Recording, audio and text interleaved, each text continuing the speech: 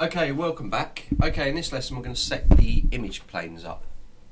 So let's go to Open Scene and let's open our gun model 01 that we set up earlier. Right, let's create a plane. Go to Inputs, go down to Subdivision Width 1 and Subdivision Height 1.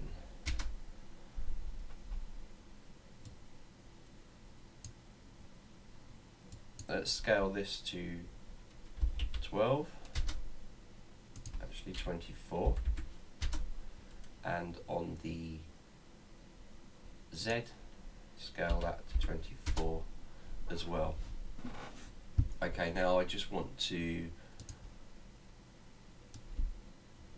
rotate on the Y-axis at 90 degrees, and I want to translate it back -12 on the Z-axis.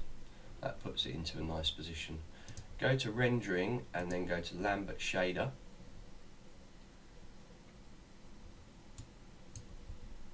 and then select the checker by the Color tab, which will bring out our Create Nodes.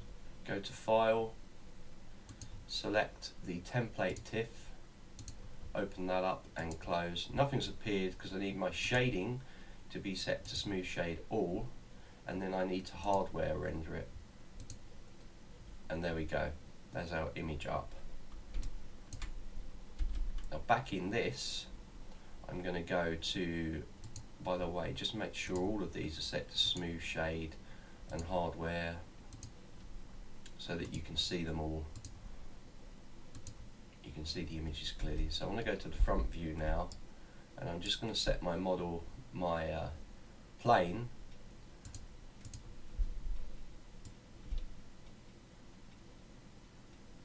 in a sort of central position.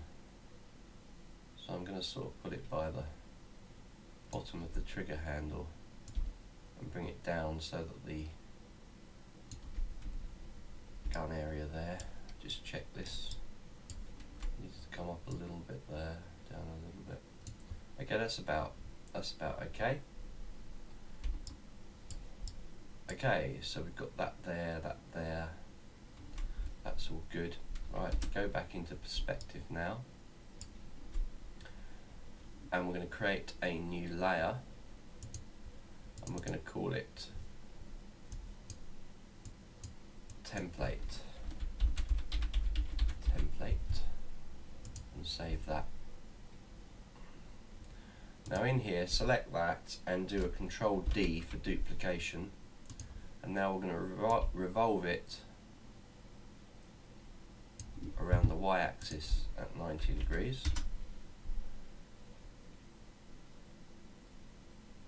And we know that it's in the right line as the other one. We're going to go to the side view now, and we're going to put this so the barrel of the gun is in the center, and then it will line up with our side view, which is here. This is our front view. By the way, on this image plane, while it's selected, let me just come back out, we're also going to translate it back to -12 on the X-axis, just to get it in a nice position there. -12, there we go. I'm going to click this, and where it says Shapes, I'm going to call this Front Temp, hit Return, and I'm going to call this Shapes. I'm going to call this Side Temp, and in the top part there I'm going to call it Side, and in here I'm going to call it Front. Okay, so we set up two of the axes, two of the planes. Now we need to set up the top plane, so I get this, and again I rotate it this way 0 degrees because we want it in a flat. Oh, didn't do a duplication.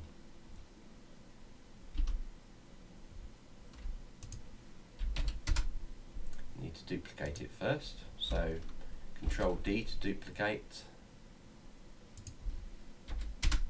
set that to there. On the y-axis I'm going to translate it down to -12 so everything's kind of the same. Go to the top view now, make sure that I've got smooth shade all and hardware texturing is on. I'm going to zoom back out and I'm going to bring it down so the barrel is, so the top view is in the middle. Well, that's not bad actually. That's pretty good. Okay, so we need to set up the left hand side of the gun now, so that all matches.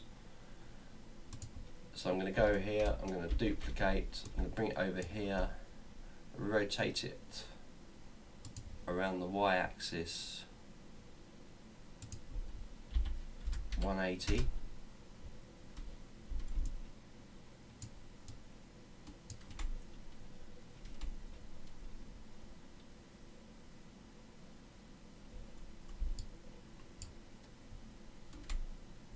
And I'm going to translate that back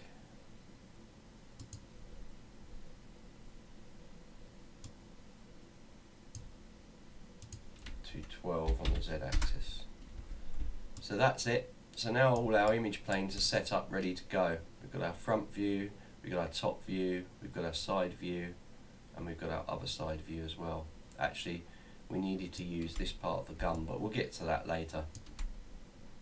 Okay, right, so now I want you to select all of these, and I want you to right hand click on the layer and add selected. Then I want you to make it into R mode, with reference mode. That way we won't be able to accidentally click anything. And that is basically our image plane all set up, ready to start our modelling. In the next lesson I'm going to show you the tools that were going to be commonly used and just show you a demo of how they work, so you get an idea of how they work before we start modelling the gun out. Okay, see you in the next lesson, and save this out by the way. Oh, and also you might want to click all these and just hit the clear history, turn it back into reference mode and save it. Okay.